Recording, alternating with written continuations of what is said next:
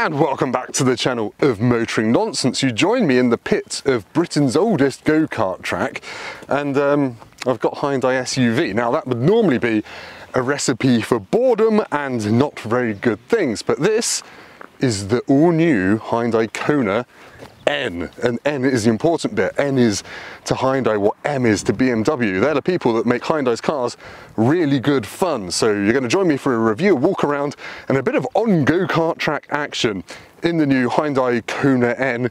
And I'm going to try not to make any Conan the Barbarian jokes, or Conan O'Brien jokes, or Arthur Conan Doyle jokes. Well, I am, but I've done them all. Let's just get going. Here it is then, the Kona N in all its sonic blue majesty. That's a new colour for Hyundai's performance SUV range. This is a £35,395 car. It's got a similar 2-litre petrol engine to the i30N, which means it's got 280 horsepower and it is front-wheel drive. But despite being front-wheel drive, it's quite quick. 0 to 62 only takes 5.5 seconds. It will go on to 149 miles an hour. To help it do that, it's got limited slip diff at the front and an 8-speed dual clutch gearbox. And well, look at it, it's blue and red. It's got massive brakes, it's got lovely wheels. Sorry, a bit of my shadow there as well.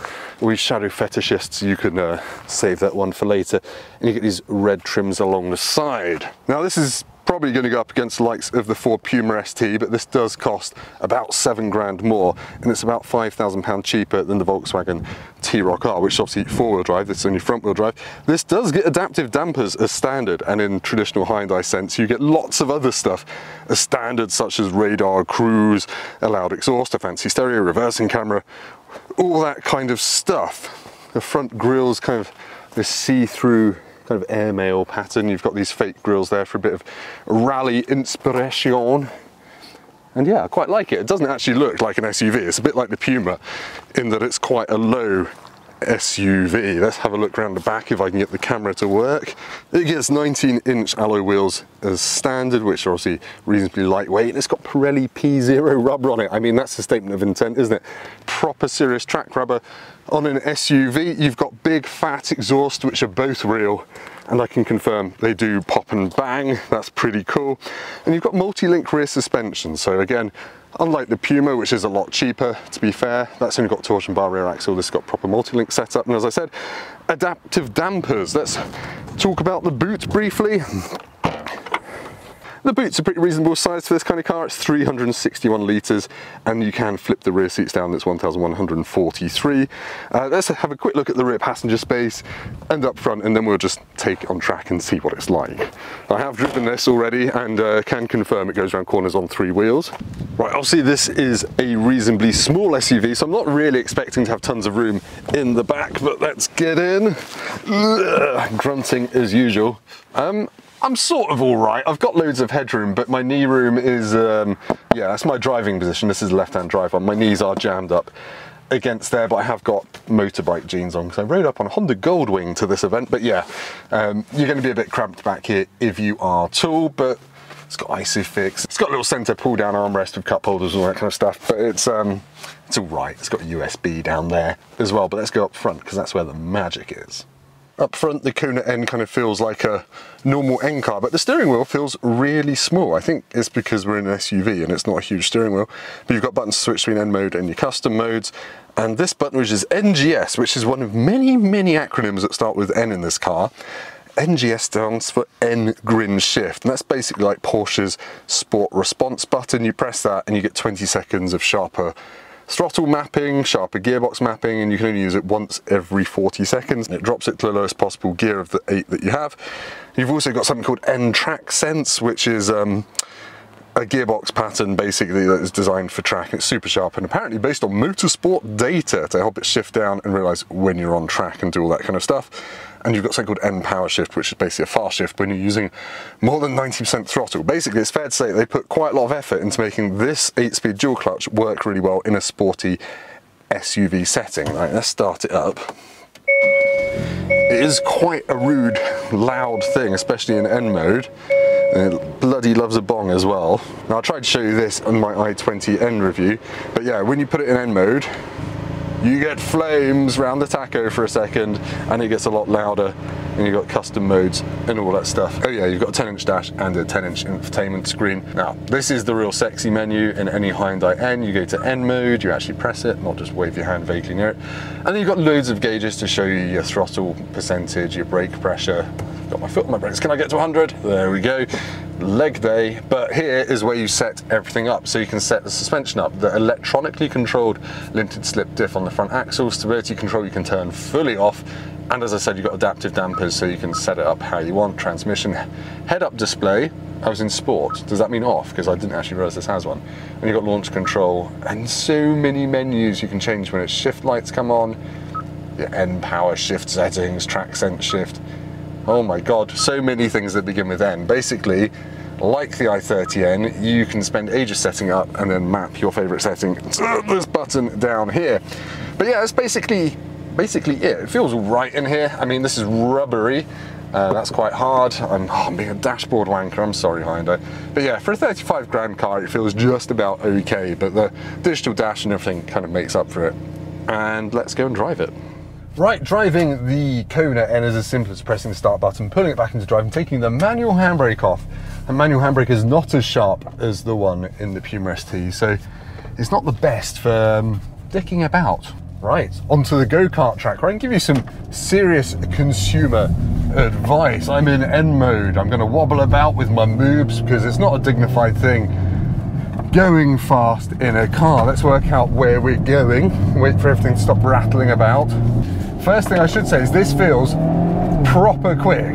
280 horsepower, 392 newton meters of torque.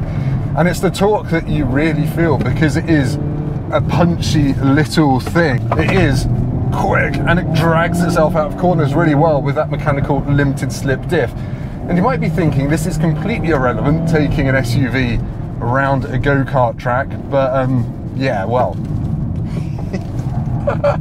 it goes around corners on 3 wheels like a Fiesta ST. I like that. As I point out, it's on proper sticky Pirelli P0 rubber. So yeah, that front end does grip really, really well. And I would say it does feel a bit more childish than the i20N and i30N. It's kind of got a character all of its own, but the brakes are still phenomenal. I'm not doing massive speed on this go-kart track because, well, it's a go-kart track and I don't want to bend it. But everything about it, it's got serious components, but quite a relaxed attitude to life, if that makes sense. Sideways through there, yes. You can lift off and get it to kick out sideways. I've got ESC in sport mode, so I've still got a safety net, but you can, I don't remember the last time I drove a small SUV that you can just get sideways on the brakes by trail braking. And my hazard lights are on. Gearbox just doesn't get in the way. I'm using the paddles, they're plastic, but that's fine. You know, I expect metal paddles when you get over 50,000 pounds, but this is under that. Pull out there in second gear and go. That's 70 miles an hour. Hard on the brakes, chuck it in on the brakes, the back steps out.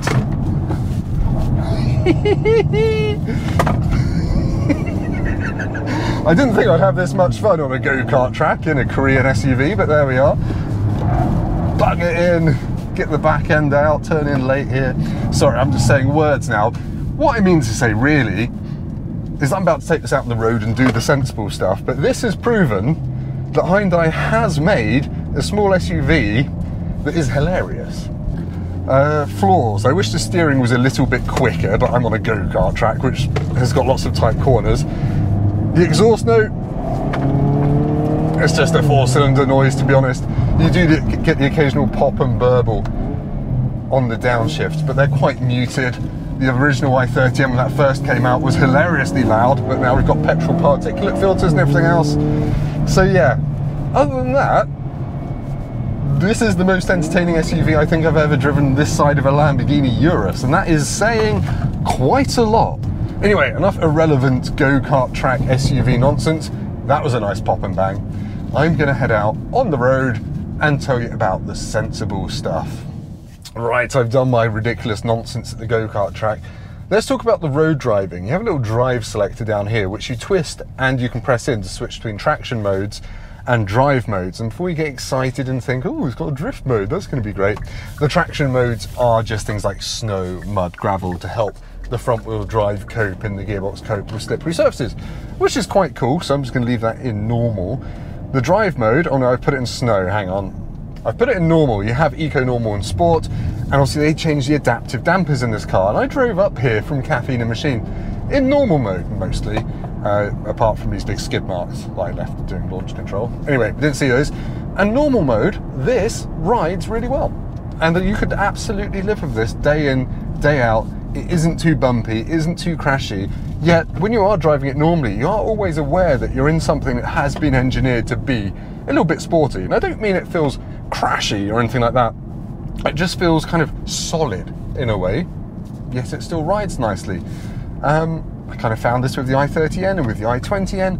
Hyundai knows how to engineer their sporty cars to feel a little bit special. And not many manufacturers at this price and at this level can do that. It's still fast though. Yeah, it's still fast, even in normal mode. And we're braking for a corner in normal mode. The grip from that front axle is really, really good. And the steering has kind of got a nice satisfying weight to it. Again, like modern cars, you don't get much feel through it, but you get enough to chuck it into a corner at ambitious speeds, shall we say. Thank you, Mr. Cyclist. And accelerating over broken, bumpy roads like we have so many of here in England, you just feel it hunting out for grip like a honey badger that's not had any badger lately. It's kind of a hungry badger, and you feel those front wheels trying to find grip, which is quite a good thing. There's not too much torque steer. You sense just enough of what the front axle is doing to drive quickly with confidence. So I'm more impressed by this than any other SUV at this price I've ever driven. I've driven the T-Roc R years ago before I did YouTube, and that was fine, but it's not a terribly exciting thing. It feels faster than this because it's got four-wheel drive and 30 horsepower more, but I would have this every day of the week. This is the king of the affordable drivers SUVs, although obviously you could argue, is it an SUV at all, because it's not that tall, but hey, it is what it is. The infotainment is fine, it's Hyundai's latest thing, so it's sharp and it tells you everything you need to know and it's quite easy to navigate. Screens are a little bit laggy when you're prodding it, which is, I wish they weren't, but there we are. And the digital dash is really cool, it does that flamey tacho thing, as I've said. Not tacos, but tachometer. Tachograph, that's the one. The last car I drove on these roads was the Aston Martin V8 Vantage Roadster, and I'll tell you what, I've got more confidence to go fast in this than that. This has just got such a good feeling of grip. That's amazing. It can read the road signs, and it read that there's a double twisty bend coming up. Do I want to put it in N mode? It just asked me at the dashboard. It said, double twisty bend sign, do you want to put it in N mode? Hyundai employs proper petrol heads. That is genius. I think, well, that's kind of blown me away. That's a cool use of existing tech to make your driving more fun. Good. Anyway, enough waffle from me. Back to you, Tim, for an outro, where you're probably just going to say the same things you've said, but outside. So that's the end of my first drive with the Hyundai Kona N, and I'm so impressed. Hyundai's just on a roll at the moment with making drivers' cars that feel special from platforms that, are designed for your gran. Now this has got a brilliant front end, super grippy, but it's got a really nice mobile back end, so you can skid it around and be a bit of a lunatic with the stability control switched off or in sport mode. But that mechanical front diff, amazing for pulling you out the corners, and obviously you've got the driving mode, so you can really kind of make it your own. But the good thing is that although this is a 35 grand car, it comes with pretty much everything you need. So the adaptive dampers mean that it's comfortable when you're not driving like a tit, and it's got CarPlay, everything else is just, it's just a good package. And yeah, I really, really like it. So well done, Hyundai. Another N car that is bloody good. Can you do a crap one just to make this a bit less boring and repetitive? Anyway, thank you so much for watching. If you've enjoyed this, please hit like down there, it really helps me out. Leave a comment calling me, no, I can't say that word, something nice, and do subscribe as well for more of this coming very soon. Thank you and goodbye now. Go and drive your car around a go-kart track because it's quite a lot of fun.